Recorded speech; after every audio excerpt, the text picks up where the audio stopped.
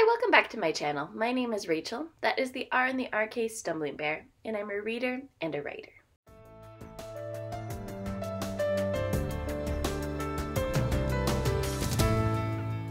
And I'm back for another Nebula reactions video, this time for the novelettes that were nominated. And again, I am going to talk about them in the order from the ones I least liked to the ones I liked the most. So the first one we're going to talk about today is Imagine, Purple-Haired Girl Shooting Down the Moon by Angela Liu. So in this, we are in a post-apocalyptic world, very much like a cyberpunk world. The main character and her best friend are both artists. So the art they do is to give people a different appearance or abilities to themselves. So it's digital artwork. And on the side, they're also prostitutes. And the main character, while she is being a prostitute, one of her customers says that he knows that she does this type of work and asks her to make him something. And so she does. And the main character, it's her goal to make enough money to be able to escape the life that she has with her friend. And her friend has had some personality wipes done on her so that she can handle the abuse and trauma of the life that they're living. But because the main character took on this job, she basically gets to see the interworkings of the underbelly and how she's fucked. She has no way out, and everybody is just going to treat her as a commodity. It is well written. It's just, I am sick of these type of stories where the women are always oppressed. It's a very bleak look at a possible future, and just post-apocalyptic isn't my thing. What can I say? Next we have Saturday Song by Wole Talabi, and this is a story and another story, so it's like a frame story setup. For the frame story, we have 7 siblings whose names are the days of the week, who are basically immortal, godlike creatures who just sit and tell each other stories. Stories about every single creature on Earth. Now the story they're telling at this time is about a young woman who I'm blanking on her name. We'll get more into her story in a moment though. So it's called Saturday Song because Saturday is one of the siblings and she likes to sing her part of the story. So it's her turn to choose, and so she chooses a story, and all of her siblings know it. They each take a part saying the story. But she sets it up so it's not necessarily a linear story, like this happened at this point, and then this, and then this, and then this.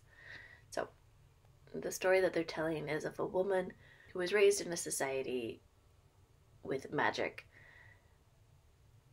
and following a certain god, but she can't dream. She's never been able to dream. And she's not considered right by her mother because she's gay.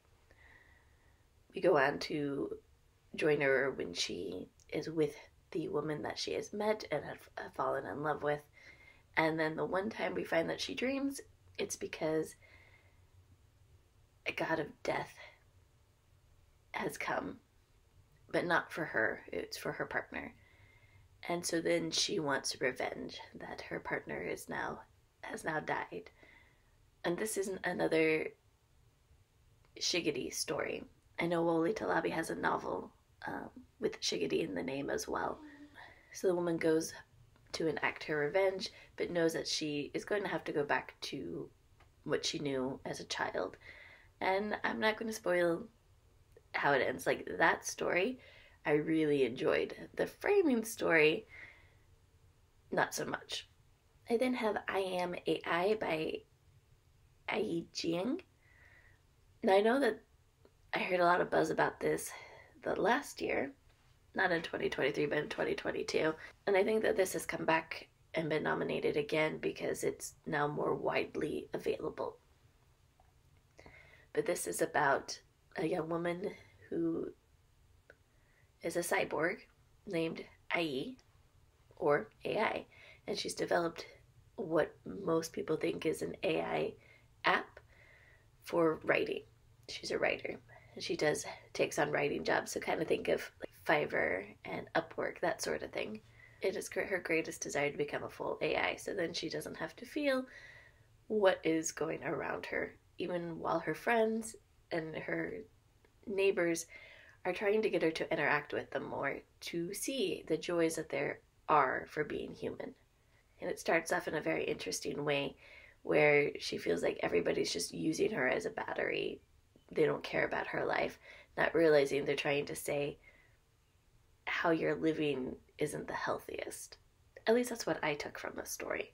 And yes, while this isn't a society that has a overbearing corporation that has taken over everything, the true antagonist in the story is the main character herself, against herself. So next is 6 versions of My Brother Found Under the Bridge by Eugenia Triantafylou. I've never learned how to say that name. I have read other things by her before, as she has been nominated in the past. And this is a story very much dealing with grief. The main character in her village, there is a bridge where there's a tunnel underneath it, and supposedly it leads to hell. So in her grief about losing her brother and seeing that after years the grief of her losing her brother still affect and haunt her parents, she goes to see if she can make a trade or deal with the devil. And each time she goes, she comes away with another brother. But her brother's like only a one note. It has only one emotion: happy or sad, fear, angry. And the girl finds herself kind of fading away. And I'm going to leave it there. I really like how this one wrapped up. I thought that it was pretty damn cool. Then we're going to talk about a short biography of a conscious chair by Renan Bernardo. And something that was interesting, it looked like this one was translated into English by the author himself. In this, it starts off with the chair being made. It becomes conscious, and it doesn't know why it is now conscious. Its creator then dies, and it gets shipped off to a furniture store where it sits for many years before being bought by an old man who is redesigning his house because his granddaughter is coming home. He lives with his grandson. Their parents have died.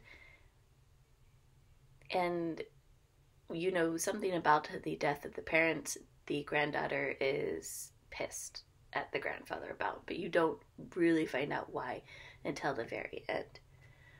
And this chair experiences the life of this family in little snippets. It's only what it sees while the characters are in the room with him.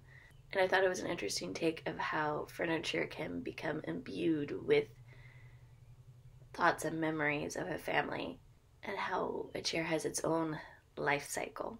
This is very much a thought-provoking story that really connected with me. So last, and my favorite, I have The Year Without Sunshine by Naomi Kritzer. I know I really loved her short story as well, but this is another one where you have a hopeful apocalyptic future kind of thing. Something has happened. I don't think they really go into much detail, but the sun gets obscured and people are living in a muted world. And in the story, a neighborhood gets together and bands together to help each other survive. They set up a system where if people are needing things, they can trade them back and forth. And then they go start reaching out to neighbors who haven't been using the system. Like it's a message board. Just physical post board. And they meet a woman who has COPD and her husband's doing his best to keep her alive. And then they work together to do that. They find more batteries to help them. Help them find gas. They devise a way to do clean energy.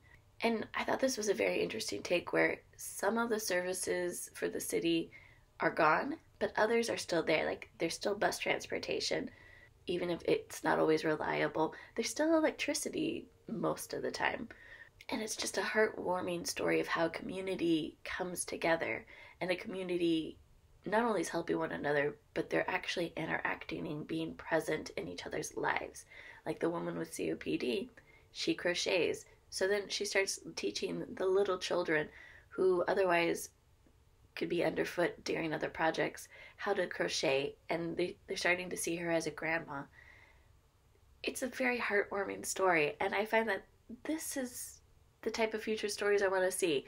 Not where everything has fallen apart and it's shit, but everything has fallen apart, but we're going to survive, and we're going to do so together in a good and healthy way. So yeah, Naomi Kritzer completely is my favorite story, and this has also been nominated for the Hugos, so those other novelettes are going to have a hard time beating this. Just saying. If you have read any of these, I would love to know your opinions, and if not, I'm linking them down below so you can go read them. Thank you, and have a great day.